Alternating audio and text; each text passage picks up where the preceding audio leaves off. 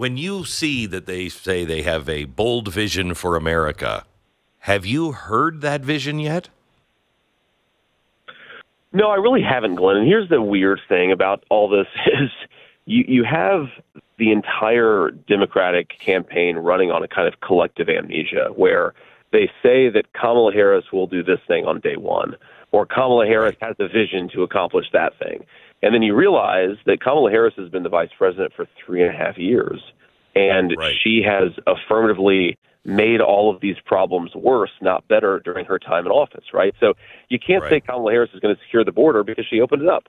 You can't say Kamala Harris is going to lower inflation because she cast the deciding vote on programs that increased inflation. So I think that this is just not something that the American people buy. And final observation, Glenn, and again, I haven't seen the whole thing, but there's a lot of talk about unity.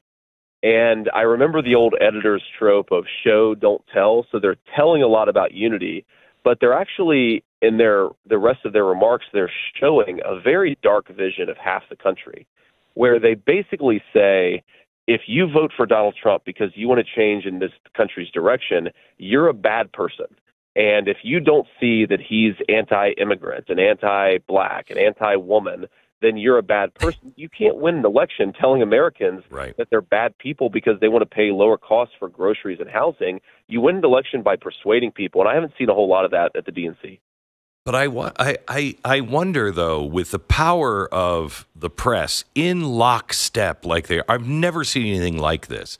I mean, for instance, it was the Democrats that are now saying that Kamala's going to fix the economy.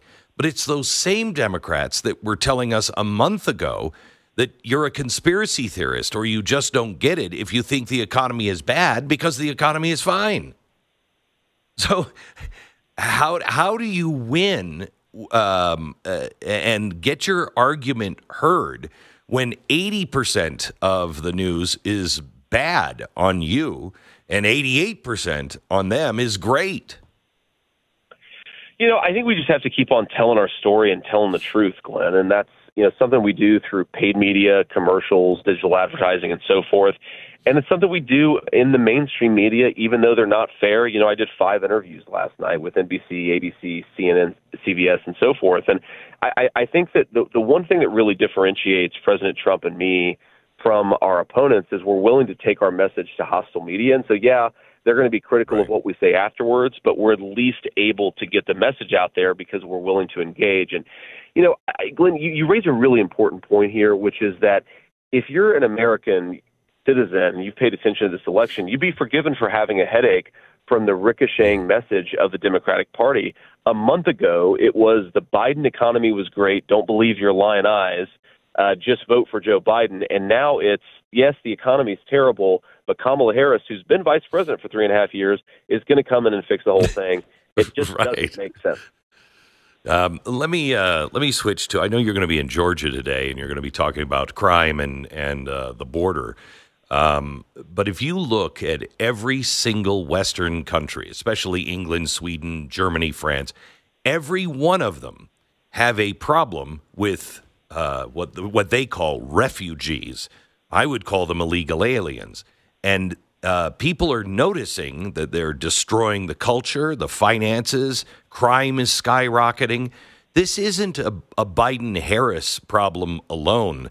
This seems to be happening in every Western country. Is this the result of a global deep state? Well, I think it's certainly the result of a very suicidal set of ideas, which suggests that if you want to have any control on immigration in your own country, you are a bad person, you're a racist, et cetera, et cetera. And what this has led to is European nations and, of course, the United States being unwilling to control our borders when at least half of our political leadership just doesn't believe in it. And I think that we just have to, get back to some basic common sense here. You don't hate anybody, but you don't necessarily want the entire world to become part of your country. And you may even believe that a country can assimilate some measure, some measure of immigration, but that doesn't mean you can have everybody, right? It's one thing for the United States to take in a few 100,000 people. It's another thing to take in 3 million people, and it's another thing to take in 30 million people, which is probably the current best estimate of the number of illegal aliens we have. And it's just preposterous to me that Democrats don't acknowledge this basic reality. And yes, you're right. Whether it's in Europe or the United States, it's led to higher crime. It's led to a lot of innocent victims that don't need to have suffered what they've suffered.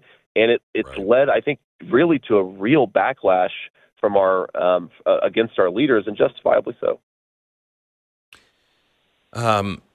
Let me take you to the Secret Service for a second. Yesterday, the New York Post reported that he was using encrypted messaging, and he had accounts on various platforms located in Belgium, New Zealand, and Germany. It's been a month. Are you and President Trump satisfied with the investigation and the way it's going and the information that we have and haven't gotten? No, certainly not. I know I'm not. And I will say this as, somebody who newly has a Secret Service detail. And I think the guys that I've worked with are just the consummate professionals. They're great people, and they're doing a good job. There clearly needs to be some better understanding of what broke about the leadership in the wake of President Trump's assassination attempt. And, this is frankly on Congress. It's on Chuck Schumer's United States Senate. And it's on the Biden administration to get to the bottom of what mistakes were made, right? And maybe the mistakes were not intentional. You never know, of course, until you do the actual investigation. But you have to have a real investigation. And if I'm looking at this from the perspective of America's citizens, I'd be demanding that Kamala Harris, who's the vice president of the United States, actually gets to the bottom of this and empowers her government to do a real investigation. That just has not happened yet. You would think that they would be interested, that every politician would be interested in this, especially if you have Secret Service protection. If it is just a flawed system and a series of just bad calls and mistakes, your life is at stake. And you would think that everyone would be interested in making sure that, no mistakes were made again. No, that's exactly right. I mean, again, you don't know, was it a couple guys who screwed up? Was it something more systematic? Was it something about the processes or the procedures? These are the sorts of things where, we always believe in democratic government that sunshine is the best disinfectant. And so we really do have to have, I think, a more honest accounting of what went wrong. Obviously, some of the leadership has faced some pressure, but that's not really what we're talking about. We're talking about a real investigation. I know, Ron Johnson, my colleague from Wisconsin, a great friend, has really looked into this aggressively. He's trying to get to the bottom of it. But when you're a minority senator in the minority party, there's only so much you can do. Frankly, if Chuck Schumer and Kamala Harris made this a priority, we would know everything we needed to know a month from now. It's interesting to me that RFK is coming on probably tomorrow and endorsing. And then you also have Elon Musk saying that he would like a position to be, in charge of cutting. Is there serious discussion about Elon Musk coming on? And with RFK, where do you think he would be best? Yeah, so trying not to put the cart too much before the horse with Elon, of course, because I think he's a genius and I think he could help us a great deal. But we have to win the election first, of course, before we give Elon any positions or any titles here.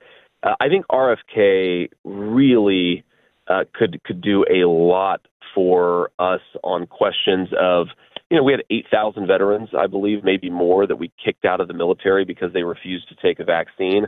I'd love for RFK to take a look at that, but I haven't talked to him. I don't know what he's interested in.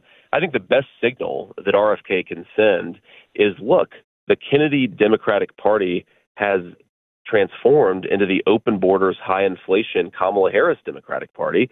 And if you're like my grandparents, I was raised by blue dog, socially conservative Democrats, Glenn. If you're like my grandparents, the Kennedy Democrats are now going for Donald J. Trump and the Republicans. And I think that's a powerful message to send to the American people, that the old Democratic Party was a great thing, a great institution. We didn't have to agree with it all the time, but they were patriotic people.